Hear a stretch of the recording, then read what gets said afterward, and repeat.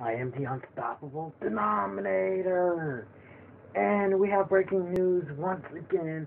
Alex Rodriguez is going to retire after 2017 season. He's 40 years old.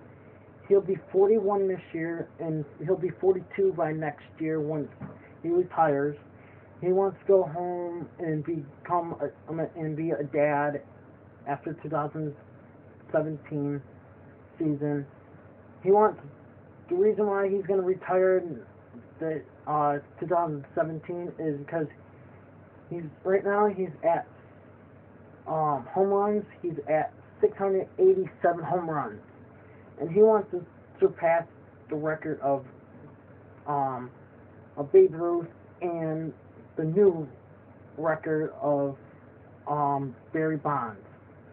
So he's hoping to have average of 14 home runs by this year and surpass Babe Ruth and hopefully pass Barry Bonds by next year. He's going to need more than to surpass 14 home runs to pass Babe Ruth. Literally, he's going to, hold on. 687 plus 14. Yeah, he's going to be at 701. You're going to need more than that. You're going to need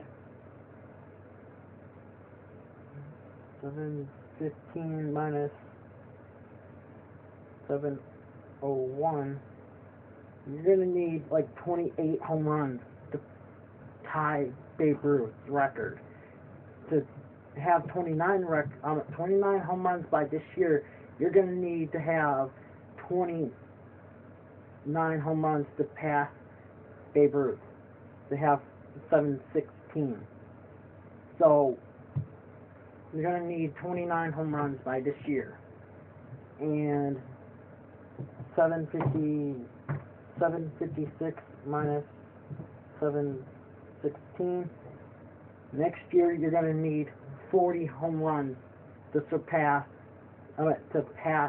tie Barry Bonds' record. So, pretty much, you're going to need 40 home runs by 2017.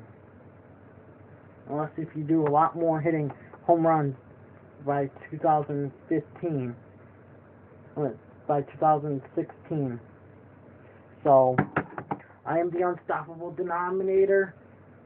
Thank you for watching. Like this video, subscribe to this channel, and leave a comment below what your thoughts on Alex Rodriguez retiring. Thanks, and have a great day. Morning, night, whatever time you're watching this. Thank you. Have a great day.